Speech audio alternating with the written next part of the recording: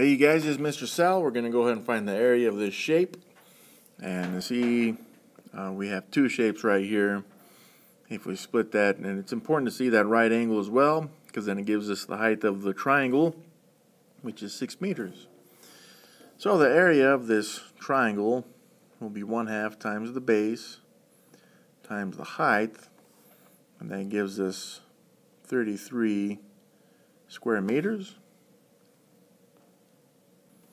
And then we have this semicircle, and the area of a circle is pi times the radius times the radius. 6 is the diameter, so half of that is 3. So we have 3 times 3. This has to round to the 10th. And I get 28.27, which I would round to the 10th, 28.3 meters squared. Now that would be a full circle, so I do need to divide that by 2. And that would give me about 14.15.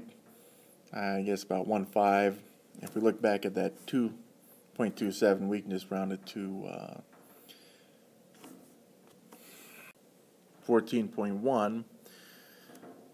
I mean, if we want to, we can use 14.2. It's not going to make that big of a difference here. So now we're just going to add that area of the semicircle to the area of that triangle. So that's 14.2 plus the 33. That gives us 47.2 square meters. And that would be the complete total area of this composite shape.